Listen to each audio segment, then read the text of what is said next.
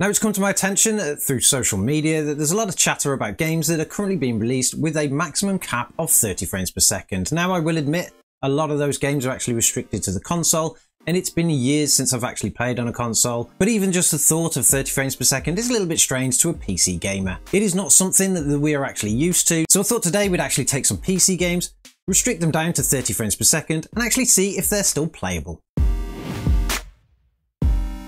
Now I know for us PC gamers, 30 FPS actually seems a little bit foreign. I mean, that used to be our target many years ago, but things have moved on, and in 2023, we're not even looking at 60 FPS anymore. Even the most entry-level graphics cards should be able to produce 60 frames per second at least a 1080p resolution. But what we're seeing out there in the console world at the moment is many games being released that at least have a decent resolution, but a very low frame rate cap. We saw this last year with games such as A Plague Tale Requiem and Gotham Knights, which both had a 30 FPS cap on the console, even though us PC gamers were actually trying to get some super high frame rates with the hardware that we had. I'm not 100% sure why the console world was actually doing this. Maybe they are trying to reach higher frame rates with limited hardware. Maybe the games are unoptimized and they're not playing very well. We all know what that feels like on the PC.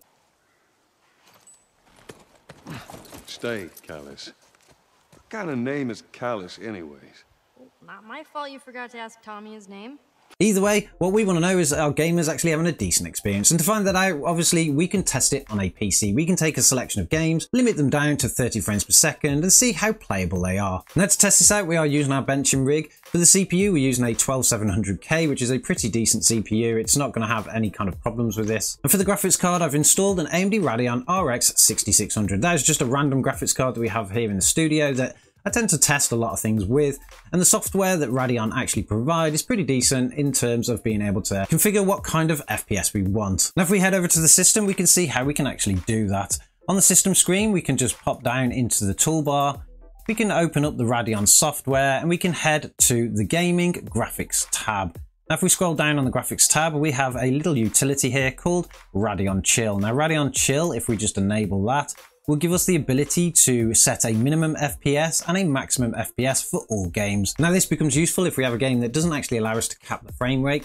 Sometimes games don't actually give you that option. You have the option of obviously using VSync, and we could probably just force the machine down to 30 FPS at that point, but this tool will actually give us the ability to do it.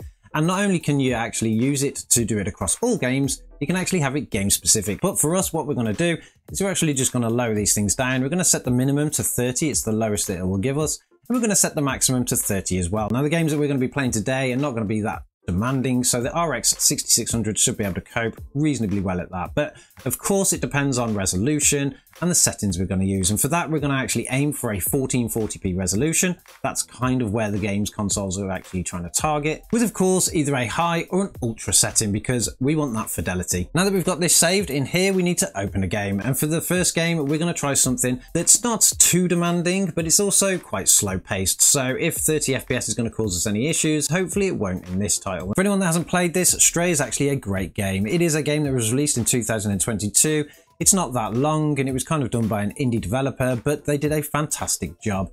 If we head over to the settings and check our graphics options, we can see that we're currently running in a borderless screen.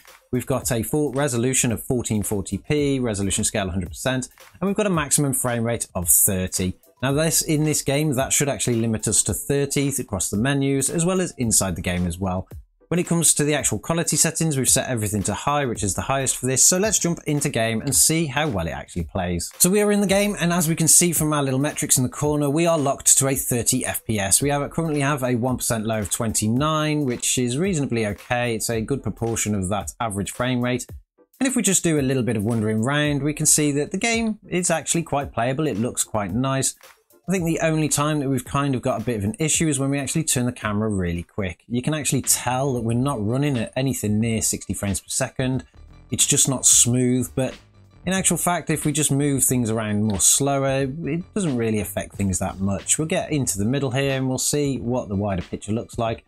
We are getting a little bit of stuttering, or at least frame loss, as we're going around on top of this roof, which is a little bit strange for the hardware we're using, but it's not too bad. It kind of means that the game is playable, and if this is the kind of experience console gamers are getting, then it's not too bad, particularly on how well the game looks. Now this game is a very slow paced game, and as you can see we are losing frames now and again. We're currently got a 1% low of 26, so we've lost at least 4 there, and our 0.1% low is around 21. We would actually consider that in the PC world as kind of unplayable really, but then we are aiming for very high frame rates, particularly with certain hardware.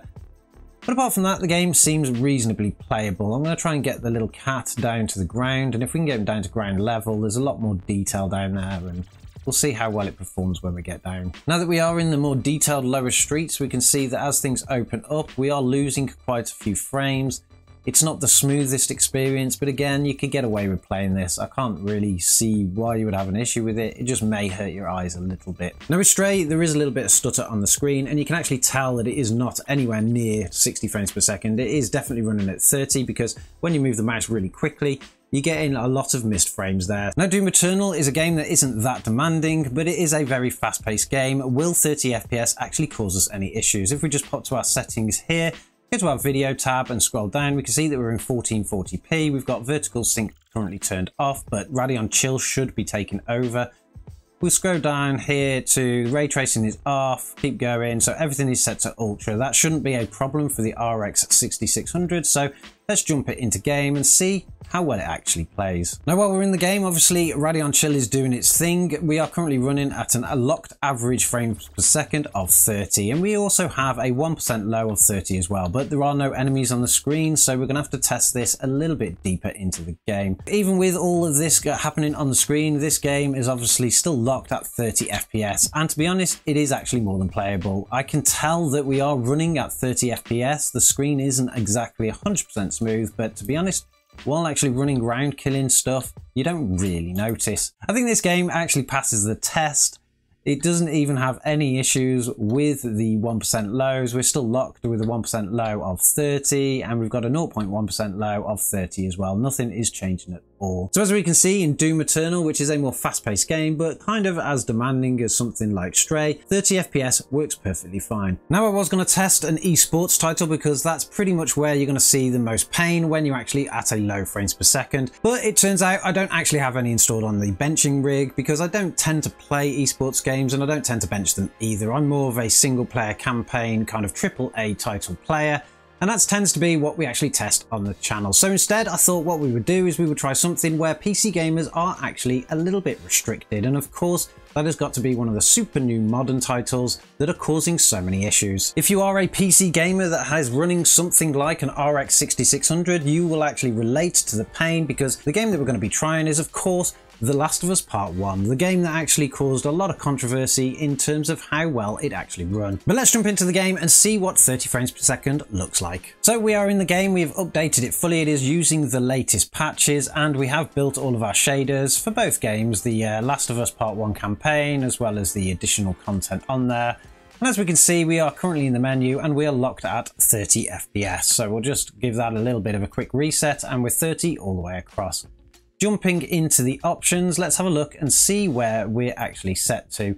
Now, we're currently rendering at a weird resolution here, but we are down here at an aspect ratio of auto, display resolution of 1440p. We're going to leave VSync turned off because we are limited, obviously, by Radeon Chill. We've got a frame cap, scale zone. Right, we want to turn off FSR2. It is going to take us above the memory usage, but that's fine. We are only limiting ourselves to 30 FPS, and this should actually be able to do it. So we'll apply those changes, and then we'll double check our graphics options.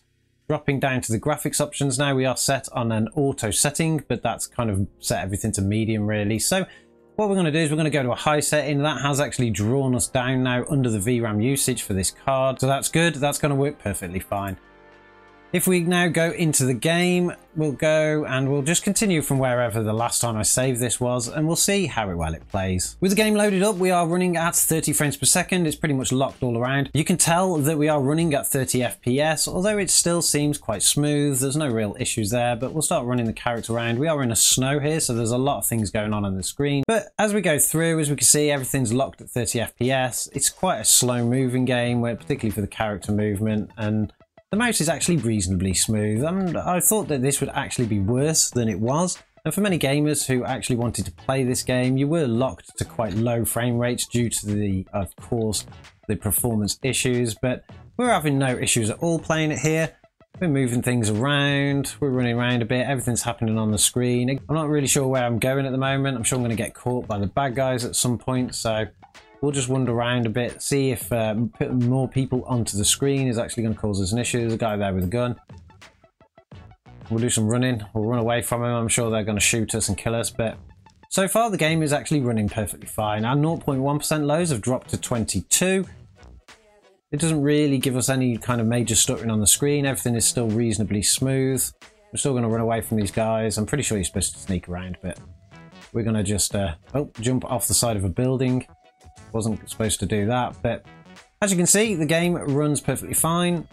I think you could get away with playing it at this kind of setting. So that's good to know for anybody that has at least a lower spec machine. And it kind of tells me that we don't have as much of a problem as we thought. Now, what is our final conclusion around this? Well, of course, games are playable at 30 FPS. That used to be our main target. For PC gamers, though, we expect a little bit more, particularly on how much this hardware costs, even at the entry level. The only game that we really saw some kind of struggle in was obviously Stray. That is quite a demanding game, even though it's quite small. And really, it was just in the mouse movement. Actually moving the little cat around was perfectly fine. And of course, in those instances, I do feel for the console gamers out there that are going to be restricted to that kind of frame rate by the developers of the games. Now, let me know in the comments below, do you actually play games at 30 FPS? Are you restricted by your system or by the games that you play? And what kind of experience are you having? Is 30 FPS enough for you, or does it make your eyes bleed? Don't forget to subscribe to the channel if you like this kind of content and you want to see more. And as always, we'll catch you in the next one.